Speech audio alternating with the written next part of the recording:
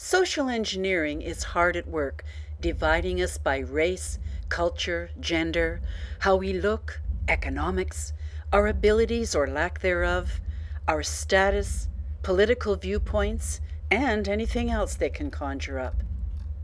This engineering fuels the hate, the violence, the wars, bashing one another and more, and that keeps us most definitely divided and from living a life in harmony and in peace with each other.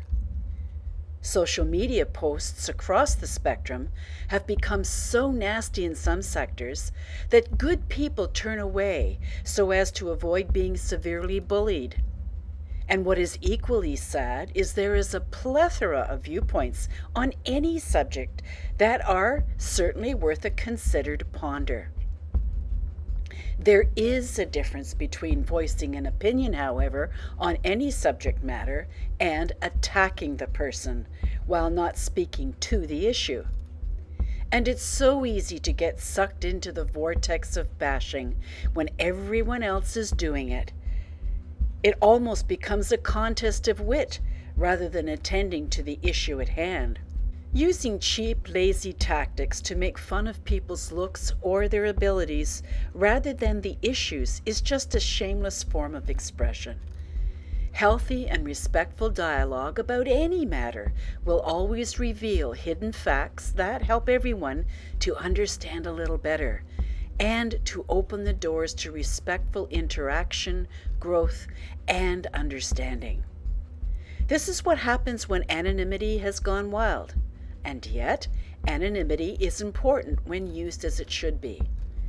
Too often, we act surprised by what's been the common practice in a close relationship with the use of nasty comments, or we become indignant at an opinion we've solicited when we don't like the answer. However, we must take personal responsibility for our part in anything and in any relationship. We need to create our own healthy boundaries and know when and how to use them. There are plenty of healthy ways to unleash our disdain over an issue that deserves it, that will serve us and won't escalate or cement a hostile way for the offender from doing it again with somebody else. Being nasty in return does nothing to encourage dialogue or to help the other person understand. It just ups the ante of hate speak. There is no need for passive-aggressive comments, nasty quips, or outright mean references to the person's physical appearance either.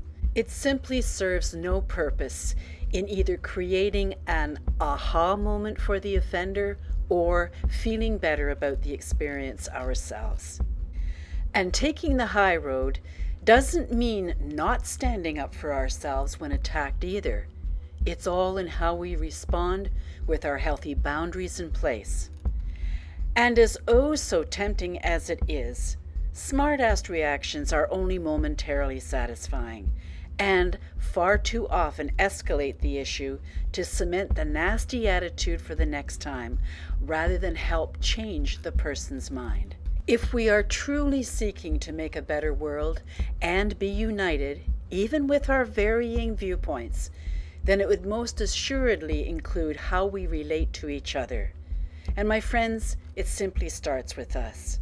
We can be friends with differences. It just requires the will and the action. Are you with me?